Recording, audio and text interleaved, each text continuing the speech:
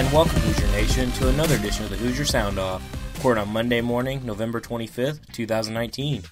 I am your host, Andrew Rood, and I am here for your quick roundup of IU sports news. Men's soccer began NCAA Tournament play with a 3-0 victory over Kentucky Sunday afternoon. The MVP for the Hoosiers was forward Victor Brazzera, as he netted all 3 goals for the Indiana offense. The freshman's hat trick was the first of his collegiate career, and the Hoosiers' first since 2012.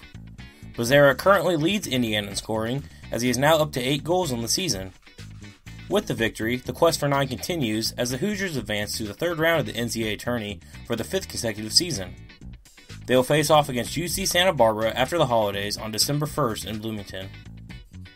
Indiana women's basketball went on the road for the first time this season and defeated Florida 73-49 Friday night. The game was all knotted up at 15 after the first quarter, but the Hoosiers came out on an 11-3 run and took an 11-point lead into the halftime break. Indiana extended their lead in the second half thanks to shooting over 50% from the floor, putting the Hoosiers over the top. Sophomore Grace Berger led all scorers with 23 points, while also shooting 66% from the field. It was Berger's second 20-plus scoring output this season, and the second time she has led the Hoosiers in scoring in 4 games. The competition gets tougher as the number 18 Hoosiers go on the road to the Paradise Jam over Thanksgiving, where they will face number 5 South Carolina, number 2 Baylor, and Washington State.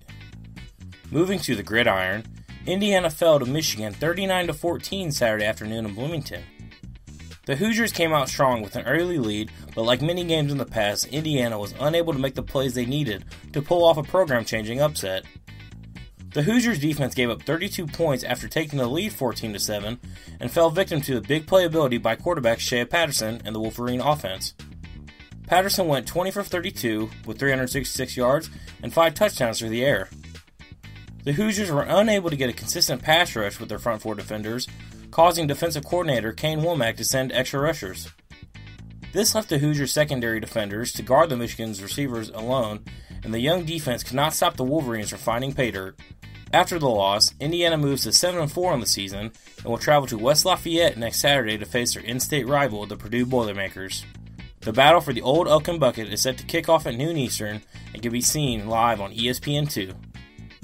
Remember to watch us live Tuesday evenings at 8:30 p.m. or subscribe to our podcast, The Hoosier Sound, wherever you listen to podcasts.